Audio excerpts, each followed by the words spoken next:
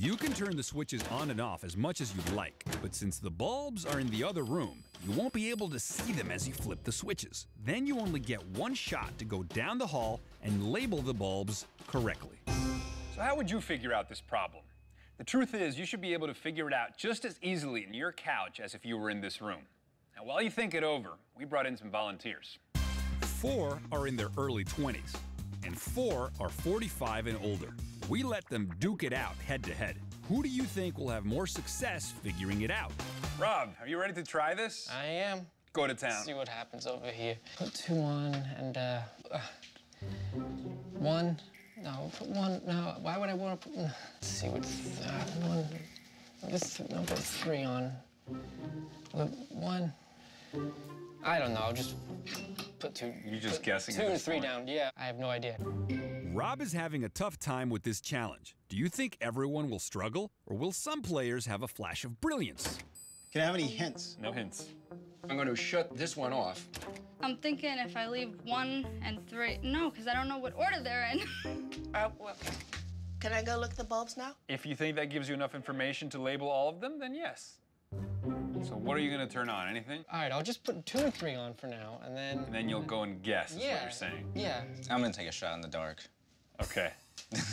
Do you think the older brains' experience and wisdom will lead to victory? Or will our young brains demonstrate creative outside-the-box thinking to crack this? This is 1 or 2. I don't know. This one's warm, so this one is number 3. This guy's on the right track. Do you think the others are getting any bright ideas? 100%. Is that right? If I'm wrong, I'm just wrong. I think I got it. It looks good. Before we reveal which team won, we're going to reveal the solution. Were you able to figure out how to correctly label each bulb? All you have to do is turn on 2 of the switches. Leave both on for about a minute. Then turn 1 off and go into the other room. 1 bulb will be on. 1 will be off. The 3rd bulb will be off, but still warm.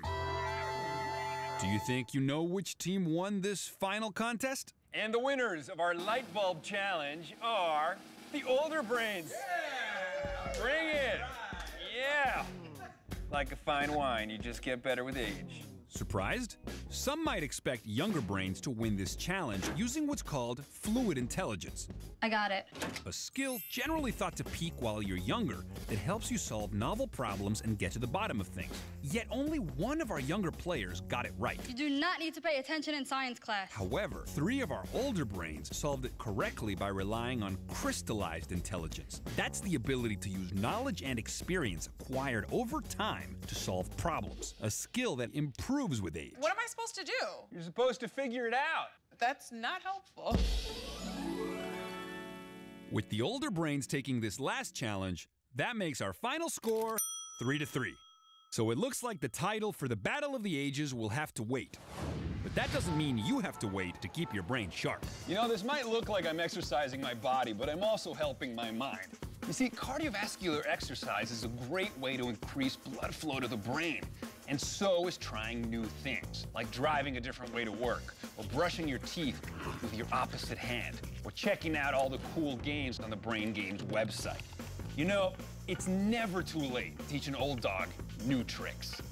Come here, Rusty. Come on, come on. Go get it. Oh, you caught it. Oh, you're so cute. Go, go. Hi, I'm Jake, and I'm a numbers guy. I spent the last 10 years working with all kinds of data, using it to help people improve their lives.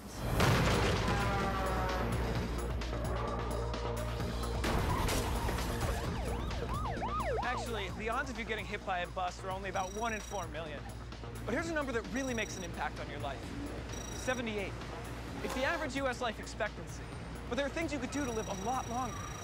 Scientists now believe that your genetic makeup accounts for only about 25% of your potential life expectancy. That means